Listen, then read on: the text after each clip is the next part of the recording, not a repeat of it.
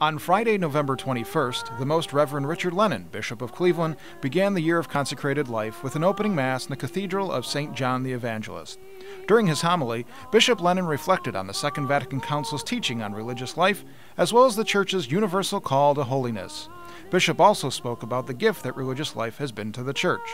Women and men living in consecrated life have taught in schools, cared for the poor and the needy, brought hope and comfort to those in hospitals, all of which attests to the abundance of God's love for His church and for all people as He has shared the gift of consecrated life for the good of humanity.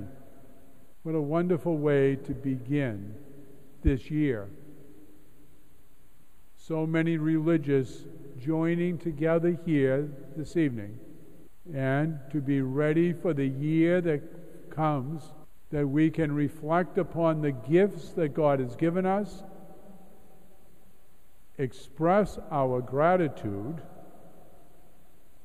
and help people realize that in God's providence, He provides well for us.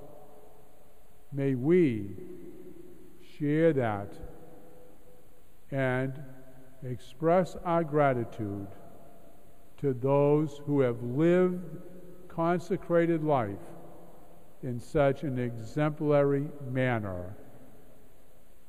Thank you, all of you, for what you have done, but more importantly, for who you are. The Holy Father is asking the Church's religious sisters, brothers, and priests to wake up the world with their testimony of faith, holiness, and hope. The Diocese of Cleveland has set up a special website, www.churchvocations.com, to highlight the contributions of religious vocations in the diocese. Other resources being released in 2015 include a special video, parish presentations, and a pilgrimage to various congregational homes and ministry centers planned for the summer. The celebration will conclude February 2nd, 2016, with the World Day of Prayer for Consecrated Life.